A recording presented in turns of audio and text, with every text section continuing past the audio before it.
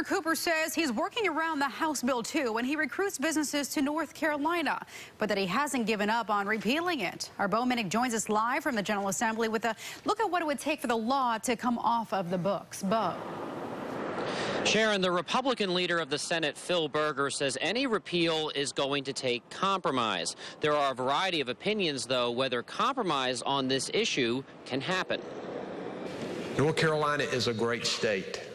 House Bill 2 is not who we are. Governor Cooper spoke today at the North Carolina CEO Forum, delivering a message we've heard before. The question remains, will House Bill 2 be addressed and repealed at the legislative level?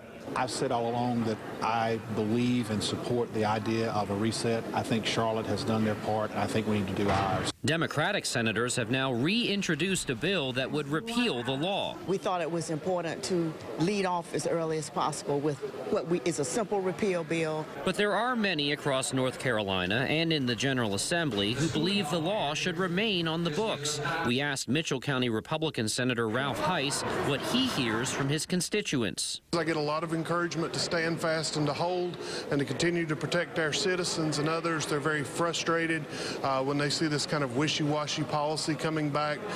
They thought it was a settled matter, and it keeps coming back again. Senate President Pro Tem Phil Berger says the issue is going to take compromise. I do believe that Senator Berger and Speaker Moore were sincere in their efforts to try to repeal this legislation in December.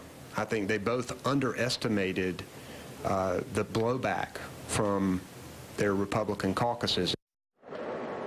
And Governor Cooper says he believes the votes are here at the General Assembly to get the law repealed. Live in Raleigh, Bo Minnick, CBS, North Carolina. Residential value is down.